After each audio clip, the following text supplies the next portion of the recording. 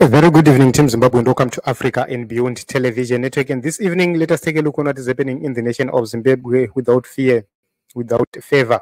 And my name is Ronald Wekwa Makusha. This evening, let us take a look on Obert Masaraure, who is an ally of Job Sikhala. They started working together recently when he became part of the team which was organizing for the release of Job Sikhala, or which was organizing protests on behalf of Job Sikhala late last year.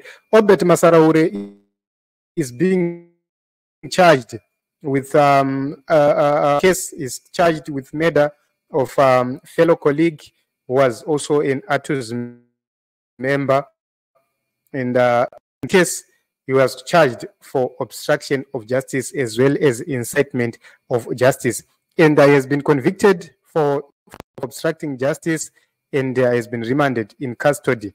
So on the screen is Obert Masaraure there, leaving prison. Let us take a look onto this story. So the report says Harare prominent union leader and pro-democracy activist Obert Masaraure has been convicted for posting a message on his X handle demanding the release of a trade union colleague.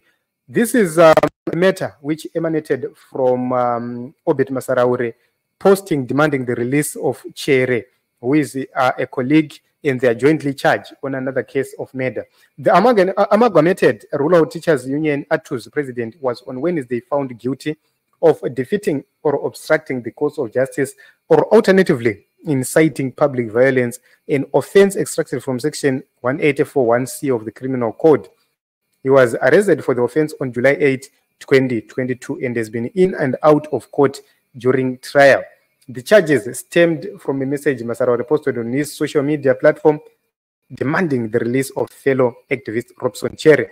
Chere had been arrested in connection with the mysterious death of ATU's member Roy Issa.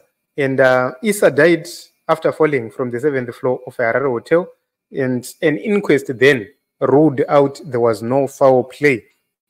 Police reopened the case recently, and they have filed made the charges on Masaraure and Chere. And the prosecutors then proved that Masaraure authored a statement published on X and the ATU's website aimed at prejudicing his and Chere's pending trial while inciting teachers union members and the public to commit violence. This is the case they're actually facing at this point in time. So following trial, he was actually convicted by Harare Magistrate Feres Chakanyuka. Feres Chakanyuka is always at the center of controversy. He's always at the center of denying other bail, of jailing others, and you know, it is what it is, you know, Zimbabwe. And the verdict is seen by many as troubling case and travesty of justice, as Masaraure is a vibrant trade union leader who has advocated for the rights and welfare of rural teachers in Zimbabwe. A lot of people believe that this government is all bent to make sure that they stop Obert Masaraure, particularly for the job which he is doing, to make sure that the people of Zimbabwe, particularly the teachers, are free and they earn better wages, not slave wages. So ATUs said that they remain unshaken and they will continue to fight against all injustices and criminalization of labor acts.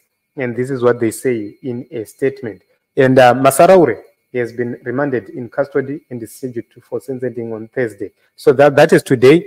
So I haven't seen a report about his sentencing. I'm trying to find that report of the sentencing, but at this moment in time, I can't find it. So I will keep on searching. I will keep on looking for it so that we get an update about it. Then once we get an update about it, we will know what to actually do. We'll come and actually give you the details of this matter. So it said, Team Zimbabwe, that we are in trouble.